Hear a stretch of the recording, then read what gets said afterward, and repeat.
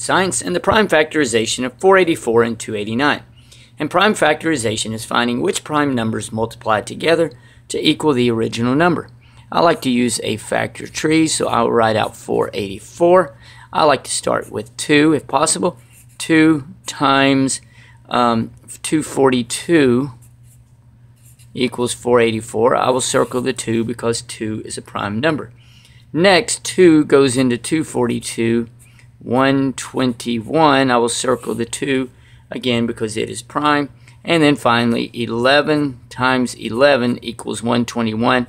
Circle both 11s because it is prime. So now the prime factorization, or the prime numbers of 484, are 2 times 2 times 11 times 11. Or you could write this 2 squared times 11 squared.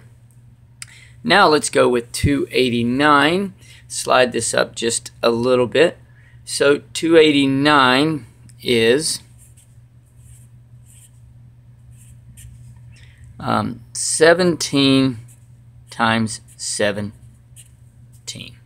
So there we go, the prime factorization of 484 and 289. Thanks for watching, and MooMooMath uploads a new math and science video every day. Please subscribe and share.